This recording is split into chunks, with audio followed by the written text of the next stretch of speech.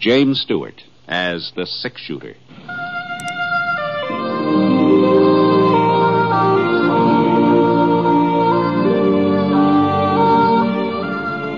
The man in the saddle is angular and long-legged. His skin is sun-dyed brown. The gun in his holster is gray steel and rainbow mother of pearl. Its handle unmarked. People call them both the six-shooter.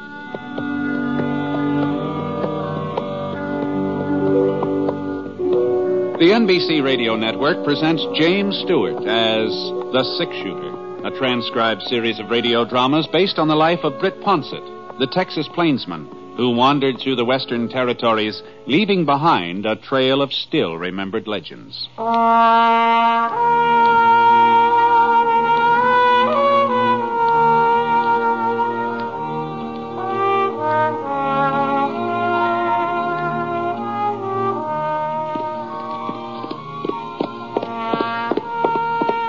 "50-Yard Canyon," that's what folks called it.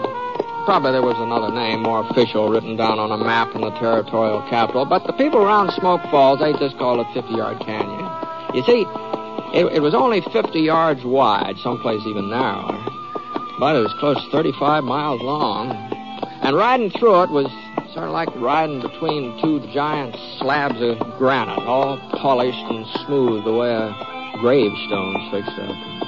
Except that these slabs were close to half a mile high. Well, anyway, that's what we were coming into, Scar and me, following the trail east to Smoke Falls. We were just getting on toward daybreak, and the sky was kind of a oatmeal gray, heavy, wet, waiting for the sun to come up to stir some life into it.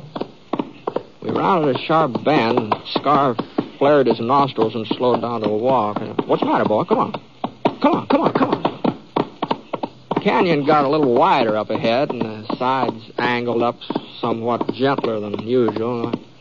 I saw some clumps of trees and some mesquite, but it was still too dark to see anything real plain. I got off Scar as fast as I could dive out of the saddle. What the Sam Hill? Now, who in the thunder are you shooting at? I ain't particular, mister. Well, I am. I couldn't make him out. He was just a shadow part way up the canyon wall, maybe 30, 40 feet. His gunfire gave me a pretty good notion where to aim. For a couple of minutes, everything was real quiet. I didn't stand to reason that I'd hit him with that shot. I hadn't. I inched my way across the floor of the canyon. I started up the side. The bullet nicked a rock right about a foot left of my face. He knew where I was, all right. But then I had a pretty good notion of his whereabouts, too. Well, a man's entitled to a lucky hit every once in a while, if he wasn't faking that yell. It seemed like there was only one way to find out. All right, drop it. Come on, drop it. Okay. The pistol slid out of his hand. His shirt sleeve was stained pink at the elbow. Twisted around, gave me a squint. Just then the sun swung up over the top of the canyon and spilled over the sides. Why, Art. Hey, Art Hamper. Who'd you think you were? Holy mackerel, Britt. Well, I'll be doggone. You're just about the last person in the world I ever expect to bump into out here. Yeah, well, you sure were expecting to bump into something. Yeah. What's the trouble, Art? Who are you gunning for? Somebody's gunning for me. Huh? Clyde's dead, Britt. Clyde? What? He was shot yesterday morning. Shot in the back. Well, you know who did it? I know who the sheriff says did it. Me.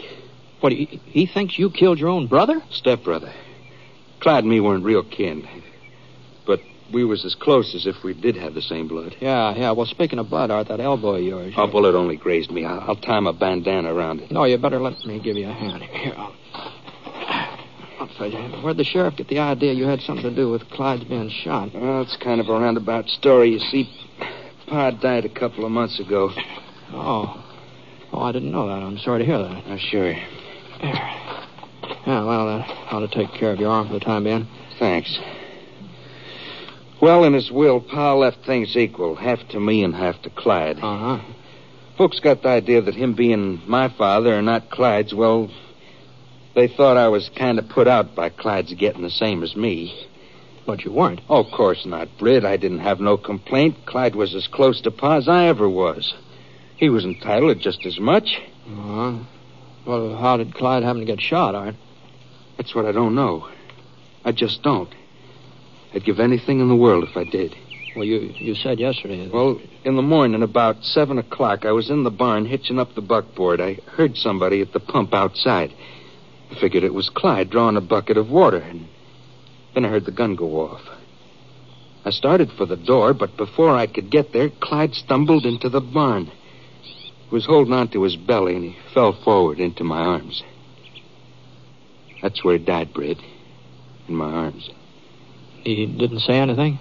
Oh, he tried to talk, but the words just wouldn't come out. He tried to tell me who shot him, but just couldn't. I'll find out, though, Britt. Someday I'll find out and I'll get even. I'll take it easy, Art. Instead of blaming me, why ain't Sheriff Vale looking for the guilty man? Why ain't he going after the real killer? Well, you're sure the sheriff does blame you? Well, he arrested me yesterday afternoon. Oh, I see. Tried to take me into town, but I gave him the slip. Rode up into the canyon here. Oh, well, now, you shouldn't have done that, Art.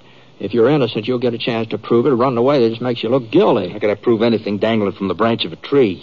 What are you talking about? They was going to lynch me. George Crump and Sam Bitley and the other fellas were the sheriff, and he wasn't going to do nothing to stop him. He said hanging was better than I deserved. You don't know Sheriff Elbridge. No, you must be new to Smoke Falls. Well, you don't believe in wasting time with trials and juries. I wouldn't be the first man Vale's let the boys take care of. I see. That's why I had to get away. Oh, I knew I couldn't run too far before they'd catch up with me out here in this canyon. Well, you are kind of boxed in. Yeah, but I figured a day or so and the fellas had cooled down, listen to reason. Maybe they'd even pick up the real killer's trail by then. Uh-huh. I thought you was one of Vale's posse when I heard your horse. That's the reason I fired. I wasn't aiming to kill anybody, understand, Britt? I was just hoping to scare you off. Uh-huh. Well, even so, it sort of seems like to me you stand a good chance of making things worse for yourself the way you've been acting. I'm not saying that a man has to sit tight and let himself get lynched, but it just... What do you think I ought to do, Britt? Well, I don't know. I'm riding into Smoke Falls. We could ride along together. If you give yourself up, that ought to be something in your favor. Well, yeah, I guess you're right. My horse is starting to go lame. I couldn't go much further anyhow, but tell you the truth, Britt, I'm scared. You scared? Well, they had a rope. George Crump was carrying it when the sheriff arrested me. And the way the fellas looked, their eyes half closed and their faces red, sort of like they had a fever. I ain't never been a coward, Britt, but I was scared. Well, like you said, they'd probably cool off by now. Well, if there was some way I could just be sure. Britt, maybe if you was to talk to him first. Talk to him? Well, before I give myself up. They must be following me. You're bound to run into them on your way into town. Well, I suppose so. Oh, they'd listen to you. They respect you, and they'd have to listen. Even Sheriff Vale must have heard about the six-shooter. You could tell him that I never had nothing against Clyde. You knew he was always friendly, even when we was kids. Sure. Well, if you'd make the sheriff understand and the boys with him, well, then I'd feel better about going back into town. Britt, you ride on ahead. They can't be more than an hour or so away. Tell them I'll give myself up. Tell them to wait for me at Squirrel Rock. You know where that is, don't you? Yeah, I guess so. Well, tell them I'll meet them there at noon. I don't know, Art. You don't think I'd run out on you, Britt? You don't think I'd do a thing like that? No, but Well, all right, then. Squirrel Rock at noon. That'll give my pony time to rest up. Well, afterwards, after I'm all straightened out with the sheriff, we'll find out who killed Clyde. You'll help me find out, won't you? I'll help if I can, Art. Thanks, Britt. There's just one thing, though. Yeah. Now, suppose I don't meet up with the posse. Well, you couldn't very well miss them here in the canyon. No, maybe they've turned around. Maybe they've gone back. Well, in any case, I'll be at Squirrel Rock at noon. If the posse ain't there, you wait for me just the same. I'll go into Smoke Falls with you. All right, Art. All right. I guess you know what you're doing. All right. I'll be seeing you.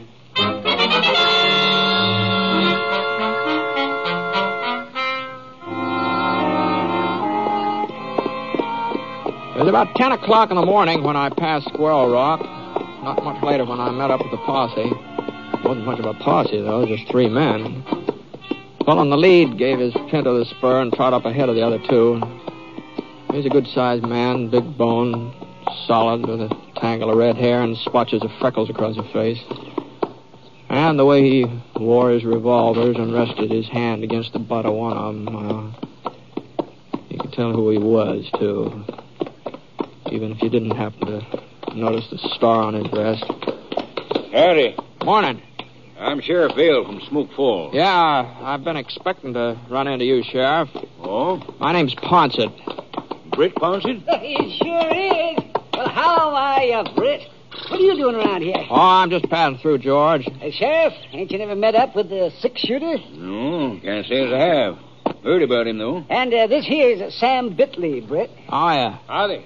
You said something about expecting us, Ponset. Yeah. Art Hemper thought you'd be heading up this canyon. Hemper? What were you...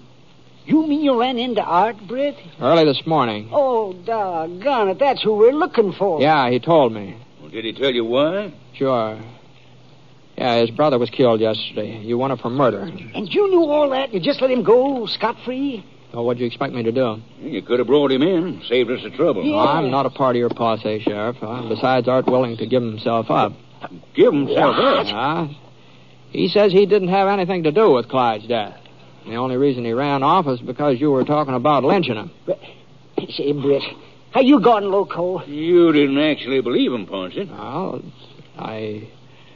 I've known Art for a good many years, Sheriff. Well, looks like we know him a little better than you do. Yeah, I saw it, Britt. The whole thing with my own eyes. I saw the murder. Now, hold on, George. Now, you didn't see I tell you, I saw it. I was riding past the Hemper Ranch, and Clyde and Art were out behind the barn. They didn't notice me. They were too busy arguing and shouting. Then Clyde turned and started to walk towards the house. Well, Art pulled out his gun and shot him in the back.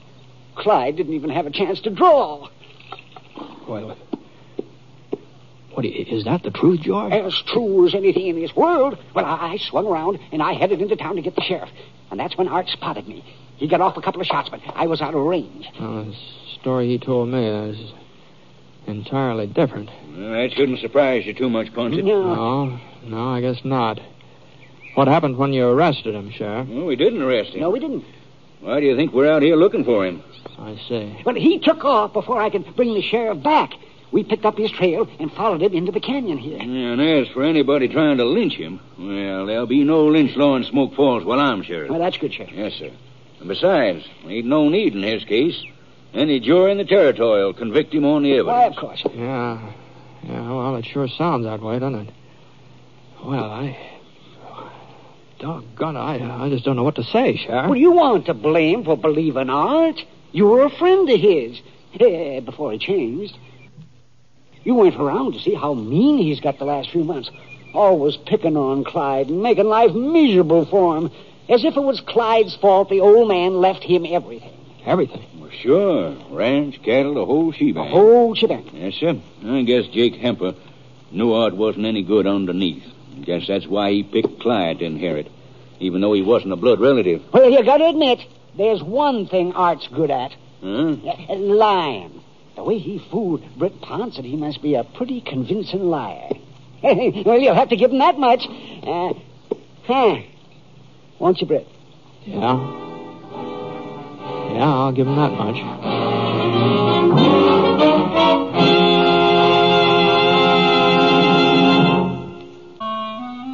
Well, there wasn't anything else I could do but just tell Sheriff Vale the whole cock and bull story just the way Art had given it to me. I felt like crawling in a prairie dog hole. Oh, not just because Art had made a fool of me. It's more than that. We'd been pretty good friends once, all 3 of us. Art, Clyde, and me. Now Clyde was dead, and sooner or later Art would be brought in for killing him. If I wasn't so doggone gullible, it might have been a lot sooner. Swell Rock, eh? It's only 3-4 miles. You must come by it. Yeah. That's where he said he'd give himself up. Oh, is that so? Well, if he told you to wait for him there, you can be darn sure it's the last place he'll be. He's probably still up at the end of the canyon, trying to find the pass you come through. Yeah, I guess so. Yeah, sure. Well, we better ride on ahead. You want to come with us, Ponset? No, I think I'll head back for town. Well, suit yourself. I left a couple of the boys along the way in case Hemper gives us a slip and starts backtracking. You might tell him to keep the eyes open, that we haven't caught him yet. Yeah. All right, Sheriff. Okay, George. Sam, come on, let's go. Come on, boy.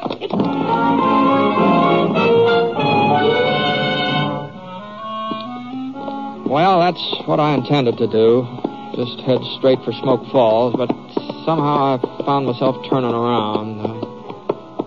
I took it real easy, and then when I came to Squirrel Rock, I couldn't help pulling up. Whoa, Scott, whoa. It was just about noon. The sun was square in the middle of the sky. There sure wasn't any sign of Art Hemper either. Not that I really thought he'd be there, not after what I'd found out from the sheriff. I'd never looked at that rock real close before. It was a lot bigger than most of the other boulders along the way, but that was about the only difference. I couldn't figure why folks got the name. It sure didn't look much like a squirrel to me. It's big, though. Wasn't any doubt about that. If it had been a couple of feet wider, it had blocked the whole canyon. And I remember thinking to myself, a man could hide almost anywhere around there real easy. The only trouble was I didn't think of it soon enough. Right on time, Britt. Yeah, so are you, Art. You don't mind getting off your horse, do you?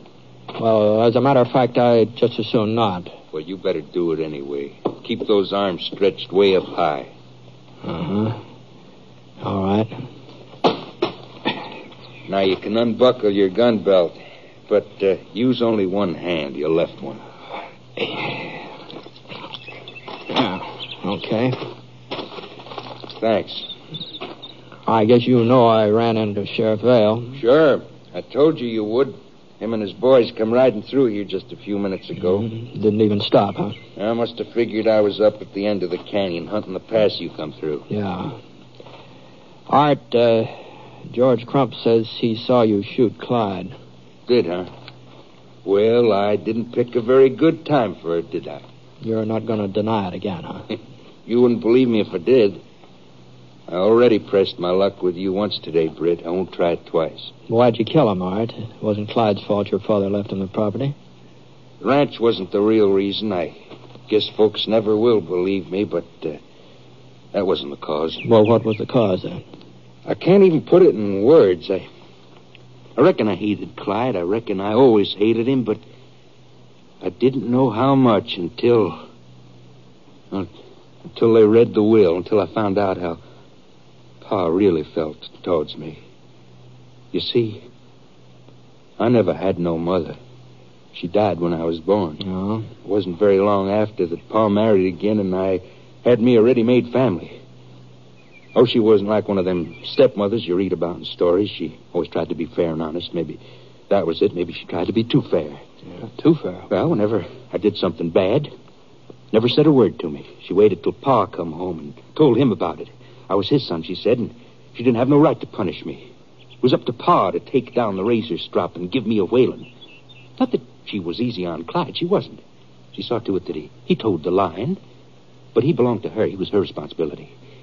He got plenty of whippings, too, but it was her that give it to him. I guess it don't sound very sensible, Britt, but there was times when I used to wish she'd care enough about me to, well, just slap me or give my ears a good boxing. But she never did. I was Pa's son. Oh, you couldn't blame Clyde for the way his mother acted toward you. Oh, I didn't blame him. Not at first. I told myself we were even Stephen. He had a ma and I had a pa. That was fair enough. And whatever happened, I was Art Hemper. Britt, he wasn't even entitled to the same name, not by any rights. Once I asked Pa about that. I asked him why Clyde was calling himself Hemper. Real good tannin. That's the answer I got. Mm-hmm. And that's the way it was. All the time I was growing up, all the time until she died. I was kind of happy when it happened. I thought maybe now it'd be me and Pa again. I thought her being out of the way would sort of push Clyde to one side. Things didn't work out like I figured. Clyde and Pa, they mourned together. They seemed to be closer than before. So I told myself all I had to do was wait. I was Pa's son. Everybody knows when a man dies, it's your son that inherits. All I had to do was to wait. And then it did die. And I found out I'd been living my whole life on lies. I'd convinced myself that when the chips were down, Clyde wouldn't matter anymore. Pa'd realize I was his son, his only son. And then the day they read his will, I knew that I hadn't had a ma and I hadn't had a pa either. Clyde had had them both all the time. So I had to kill him. Maybe if he was dead, things would be different. Art. Just stay where you are, Ponset. Now listen, Art. Now listen to me. I think I understand what you're trying to tell me. Some of it, anyhow. And maybe you weren't exactly responsible for what you did to Clyde, but you've got to give yourself up. Give myself up! For the first time in my life, I've got a reason for living. There's nobody standing in my way, not anymore. There's a posse standing in your way. They're past us now. They've gone up the canyon. I can ride out the Smoke Falls Gap without them even knowing it. Sheriff Vale's no fool, Art. He figured you might slip by him. That's why he left some men behind. Well, they won't stop us, Britt. Us? Sure. You're taking me in town. I'm your prisoner. Of course, this gun of yours won't be loaded, but nobody's going to know that. And nobody's going to know I'm holding my own gun just inside my shirt. That nick you give me on the elbow, it's going to come in real handy. All right, Britt. Here's a 6-shooter. Not that it'll be much use to you now.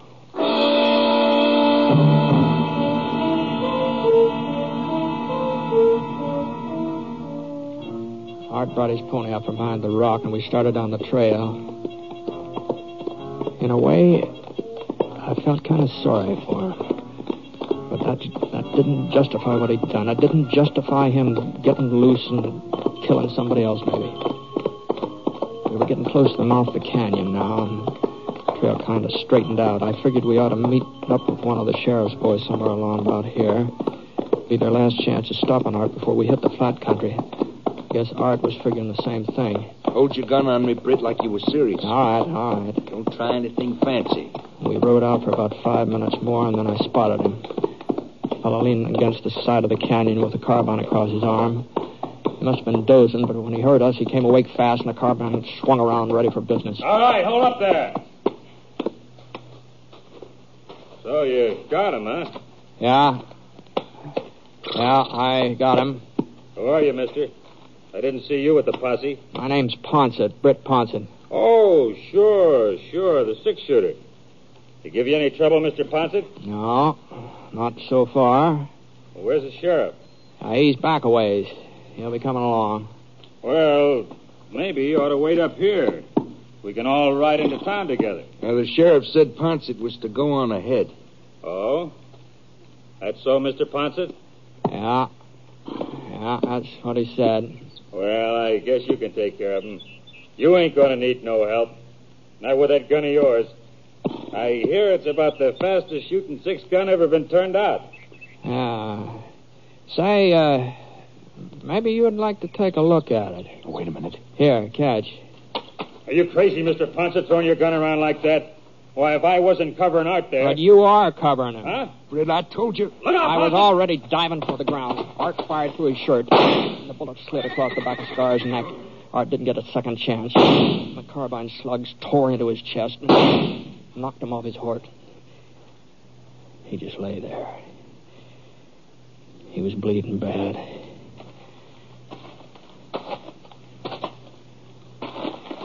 Britt. Yeah? There's something I got to tell you. All right, go ahead. Sorry I lied to you this morning. A man shouldn't lie. That's what my pa always said. And you were my best friend. Shouldn't have lied to you especially. Well? Besides, it didn't do me no good. It just goes to show you that lying don't pay. Pa used to whip me whenever I lied. I should have known better, Britt.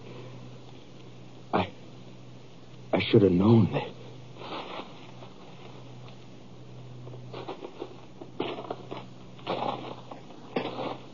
Well, if that don't take the cake. What? Not more than a minute ago, he tried to shoot you down. But now all he said was he was sorry he lied to you. What happens to a man like that, Mr. Ponset? Oh, I don't know. I just don't know.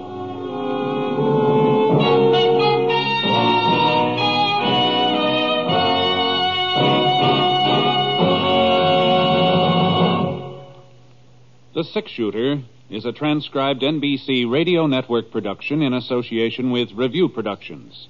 It is based on a character created by Frank Burt, and it's written by him. Mr. Stewart may soon be seen in the Universal International picture, The Glenn Miller Story.